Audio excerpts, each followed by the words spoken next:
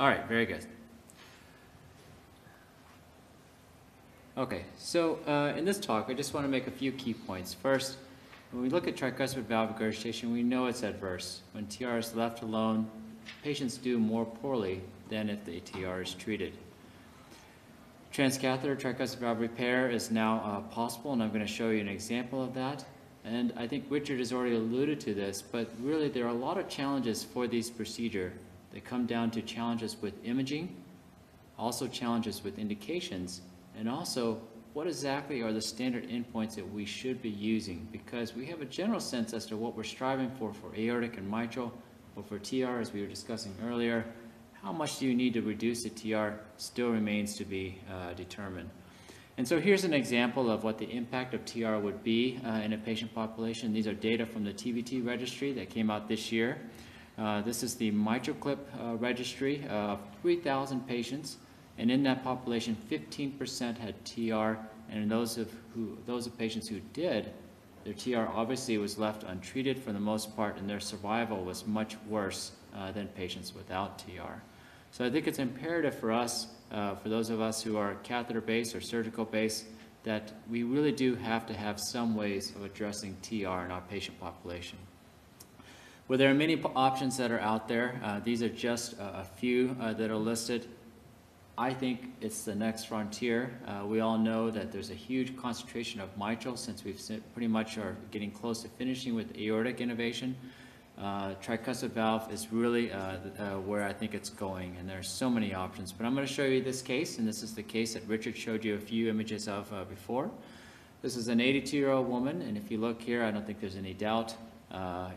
You can name the sign after me if you want, but when the RV is bigger than LV, it's not good.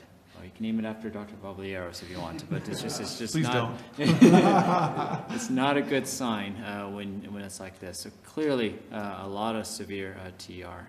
And what was challenging in her is that if you look on the left-hand side, the heart rhythm specialists were very smart, and they said, well, there's a lot of TR here. Let's not put a tricuspid lead across. And I said, fine, put it in the coronary sinus, but they still managed to drape the tricuspid valve with the coronary sinus lead. So if you look on the right-hand side, it's floating in and out, hanging on top of the leaflets.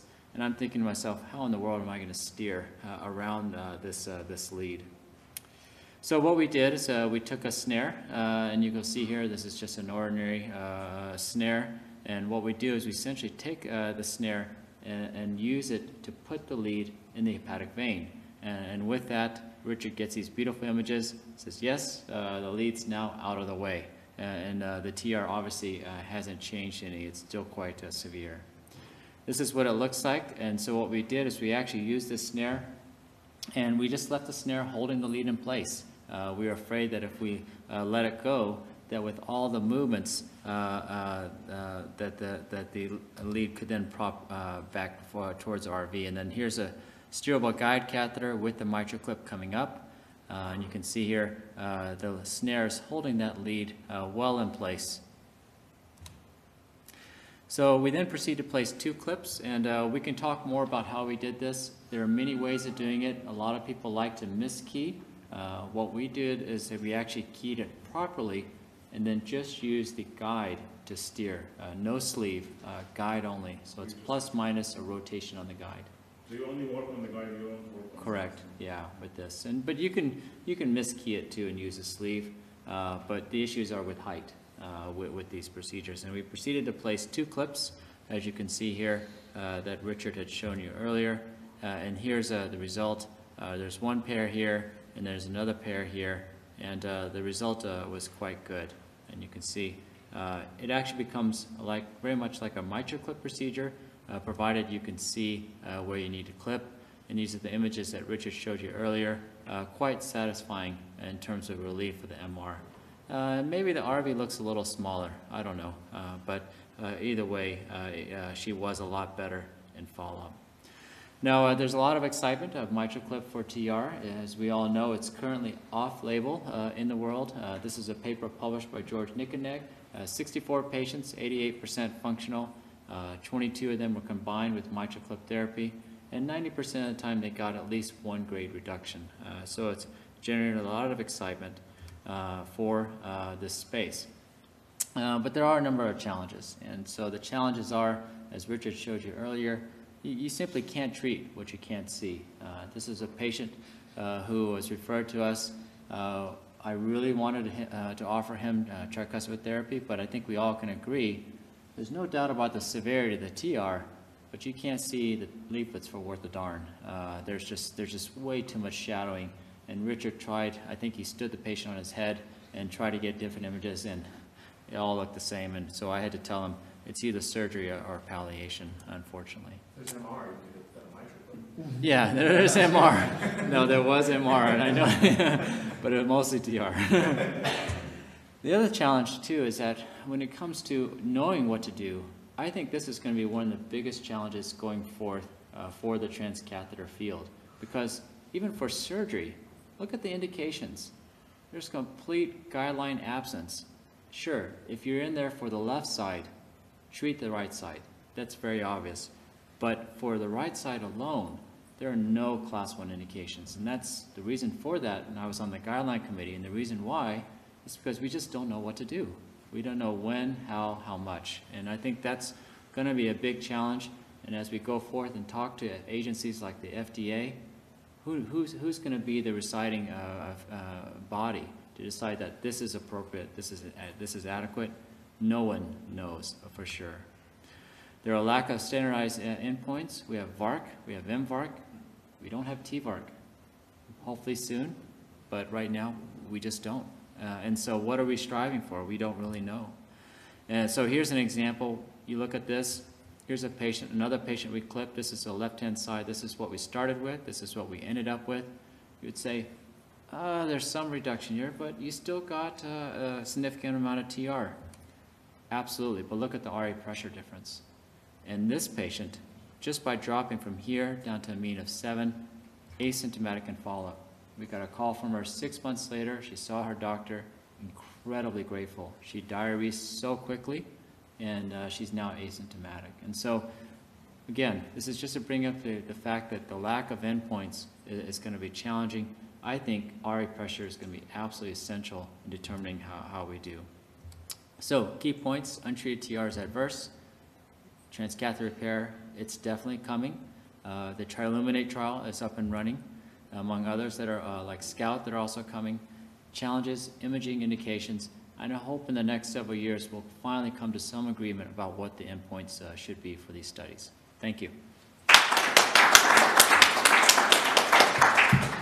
Questions for Paul? Paul, just a quick question about, this may be more logistics, Yeah. A few times we've tried to do isolated TR clipping, we usually get a call from the CEO of the hospital the next day.